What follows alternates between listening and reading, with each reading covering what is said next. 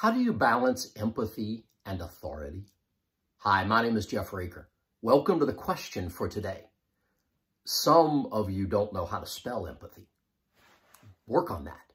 Some of you really don't like to use your authority because you think it might create conflict. You need to work on that. How do you balance authority and empathy? There are some things that just need to get done, and yet they're done by human beings. The more we care about one another with whom we work, the more productive and successful we will be. We have to balance empathy and authority.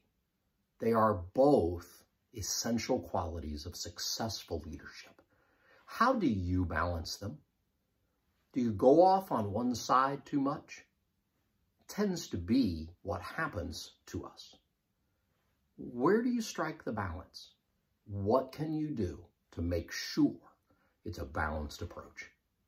Level up your leadership with this question for today.